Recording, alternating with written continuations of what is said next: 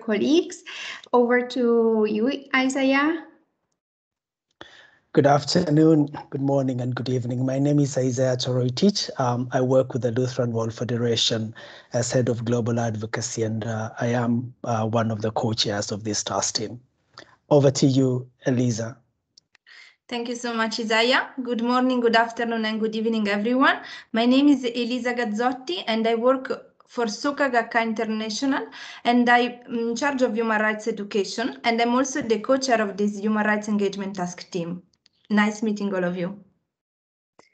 Wonderful. So now you know the team, and we will share with you an overview of the Human Rights Engagement Task Team. Just to start with, the task team has quite an ambitious goal, we would say, because it is really trying to bridge the humanitarian and human rights world. And from the registration details we received about you, you are coming from different background and context, and you may know that often we work in parallel instead of looking into synergies between the different types of stakeholders. So the task team is really here to bridge those elements, and I will give the floor to Isaiah to tell us more about how the task team functions and how it is structured. Over to you, and we can move to the next slide, please. Thank you very much, Valerie. And indeed, you have sort of explained what this grand vision we have is all about. But I think it should be useful for you participants to know that we've only been existing since May of 2020. At the moment, we have about 40 members. These are organizations from the United Nations system, but also NGOs. In some cases, we have international and national NGOs, faith-based organizations, and others are participating in our task team. At the moment, as we said in the introduction, the task team is co-chaired by the UNHCR, by the Lutheran World Federation, and the Soka Gakkai International. And we meet every Wednesday of every month, actually. And our next meeting will be on the 26th of May at 2:30 p.m. Geneva time. We really hope that you will be interested and that you can join these meetings. Information about that will come on later. What I wanted to do with the next 1.5 minutes or so is to talk a bit about the objective of this task team, and then talk a bit more concretely about what we actually do. The first objective, which I think is quite important for us and for all of you, is the use of human rights tools to protect the rights of people affected by humanitarian crisis. So this is one key objective. The next one is the utilization of human rights mechanisms, be it the UPR system, be it CEDAW, be it the Human Rights Council, and other human rights mechanisms in the context of the Global Protection Cluster's effort to raise awareness and to advocate on behalf of people who are affected by crisis. And then the third objective I wanted to mention is related to the fact that we are different organizations working in different contexts, covering different sectors. And so we would like to use our task team as a platform to exchange knowledge and to share good practice. And we already see this in our monthly meetings where individual organizations and experts come on board to share the experiences from their work in different parts of the world. So this is really the great, in a sense, the broad objective of the task team.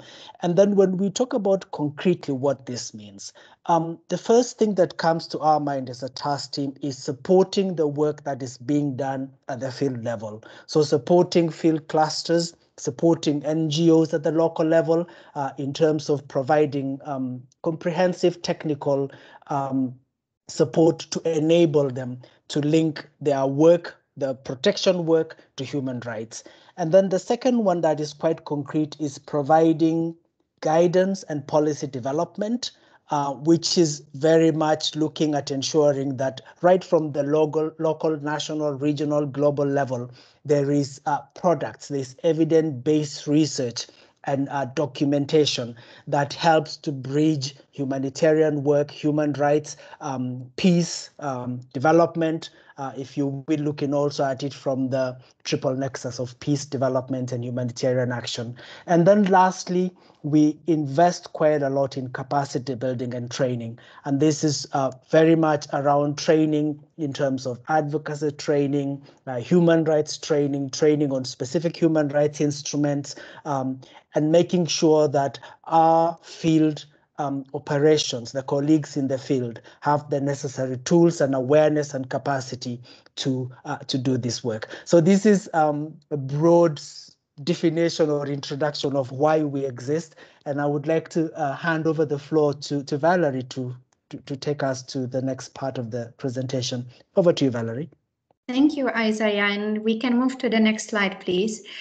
So Isaiah just mentioned that we are still very new, and not even 1 year ago that the task team has been created. But what was really important for us that we start by consulting our colleagues in the field, the colleagues working at the forefront of the humanitarian crisis, and we ask them what are their needs vis-a-vis the linkages with human rights systems.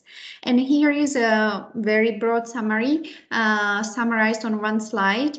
So first of all, they said capacity building, because humanitarian actors are very rarely trained and made aware about what are the human rights mechanisms, how we can use them strategically, why they could bring an added value to our work, etc. So if we want to use them, we need to first be aware of them, and this goes to local actors, international actors, etc.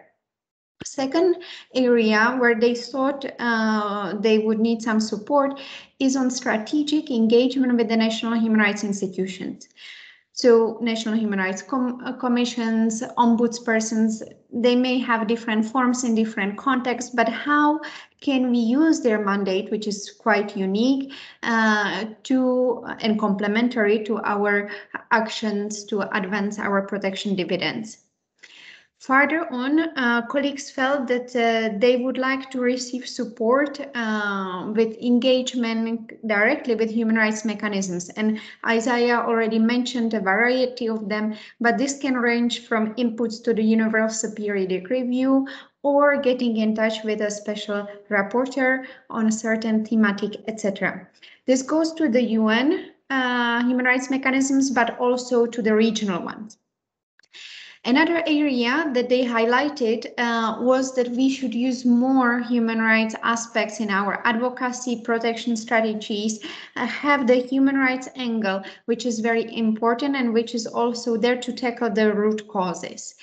And this is linked to the monitoring activities and how we identify also through the protection incidents the rights that are impacted by those protection incidents. So a key area which is now identified as a gap.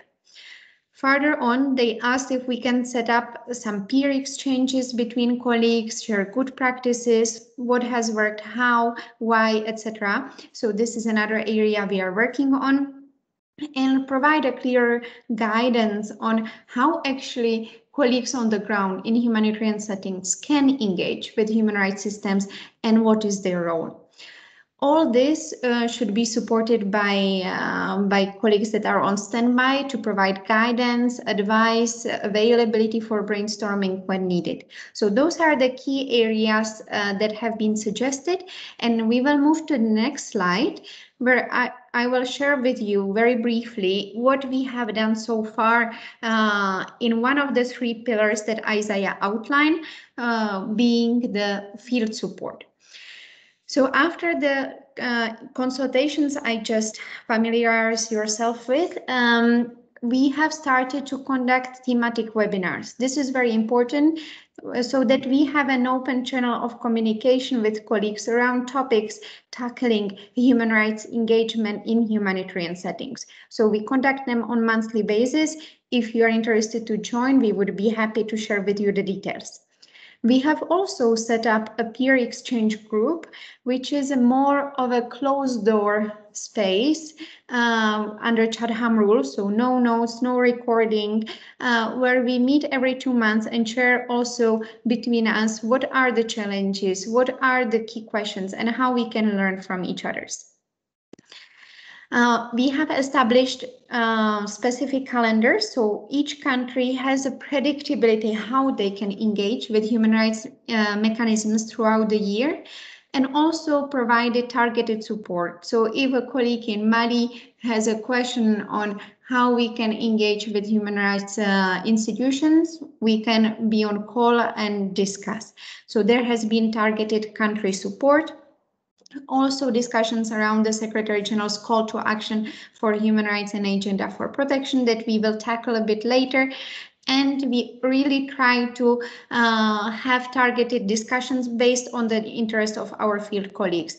This was, for example, on reprisals and protection of civic space, as well as protection analytic framework. So how do we integrate human rights angles into protection analysis? So those are just some examples that we have already put in place, and I will give the floor to Elisa to share with us what we have done on the capacity building pillar, and we can move to the next slide, please. Thank you so much, Valerie and Isaiah. So as they both mentioned, one important pillar in our task team is the capacity building pillar, which also includes trainings. The aim is really to ensure that the field actors can enhance their capacities on human rights mechanism and how to really engage with the human rights. In this sense, I will present now some of the activities that we started to conduct. And tools. One is the creation of a simple database of resources available with free existing resources that were already made by our organization in our task team. Second, we are developing currently a good practice dashboard that aims at containing how to really engage with human rights, UN human rights mechanism, and really aims to, as Isaiah mentioned before, to really have this peer-to-peer sharing so that we can really learn from what has already been done from our colleagues. And then we have developed 3 training packages on human rights engagement, namely one stakeholder analysis, second, human rights analysis infographic, and third, how to engaging internally displaced people on human rights. In addition, we have developed 2 trainings on human rights mechanisms that were already delivered in collaboration with national human rights institutions, were in English and French. Then, thanks to NGO of our human rights engagement task team called UPR.info, were delivered 3 trainings in French, English, and Spanish. Then a module on human rights education in humanitarian setting is currently being developed and will be also delivered in the second part of this year.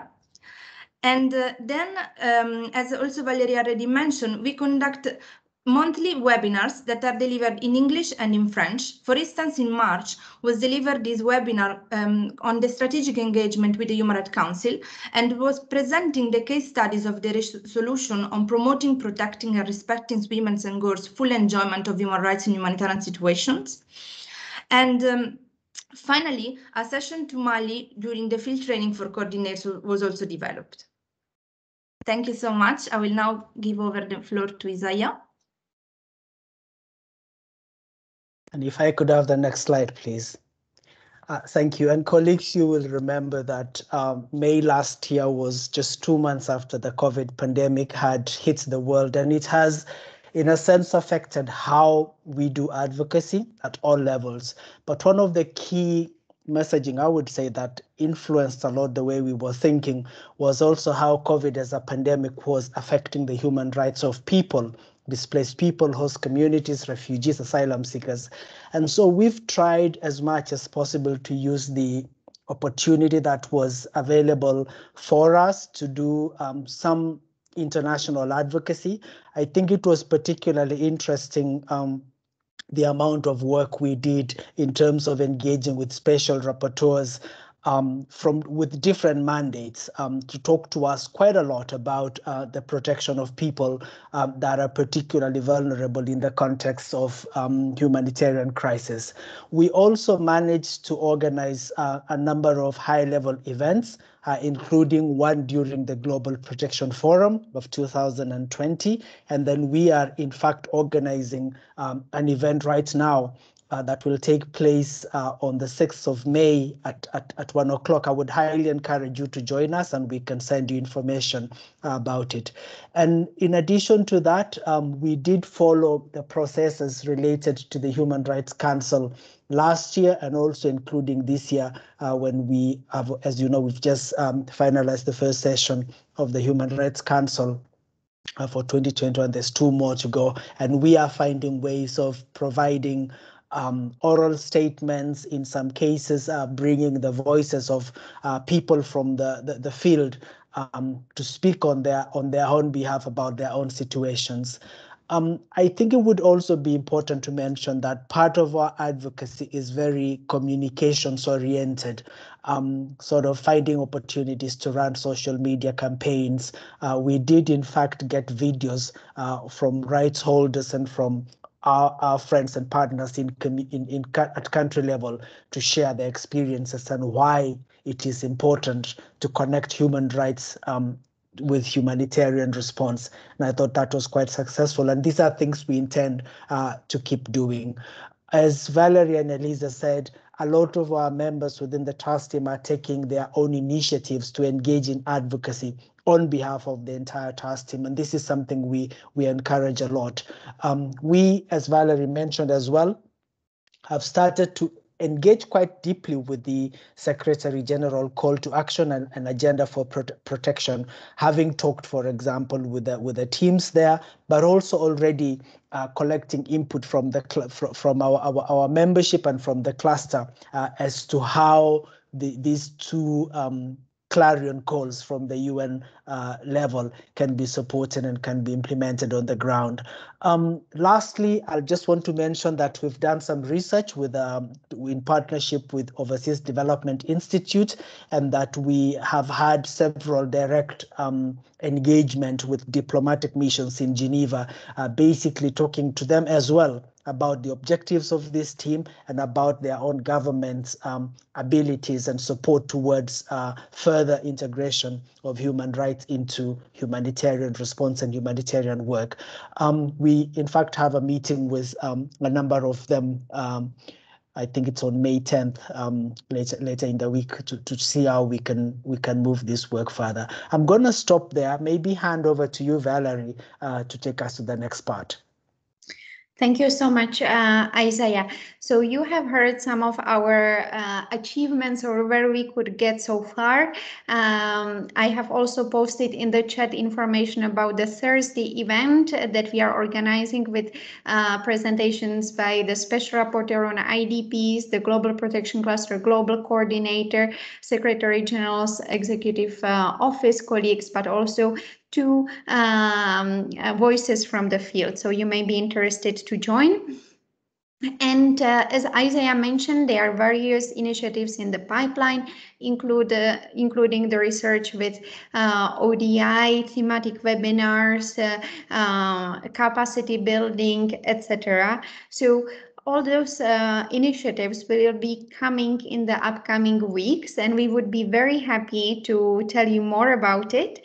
And I think we can stop here actually, so that we can have some 10 minutes for our interactions, and we hope that this very brief presentation has sparkled some interest for you in the task team, and we would be very happy to connect bilaterally as well. We have had one question from colleague in OHCHR, actually from Elise.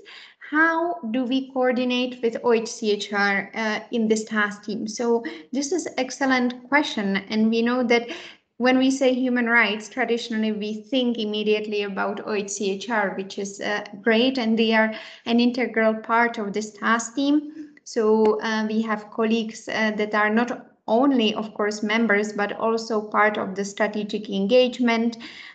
We engage across OHCHR, mainly with the Humanitarian Affairs Unit, but also with colleagues in the Special Procedures Branch, UPR, and others, and also OHCHR colleagues in the field, and the human rights advisors to resident coordinators. So it's really a cross-cutting element, and the collaboration is very, very close. I hope, Elise, it has answered your question. Thank you very much. Yeah, thank you very much for your answer. Wonderful, thank you. And I would invite other colleagues, if you have any reflection or question, to share it with us. You can take the floor, maybe if you raise your hand. We can maybe put on the screen, Peter, our contacts, if okay. Next slide. Thank you.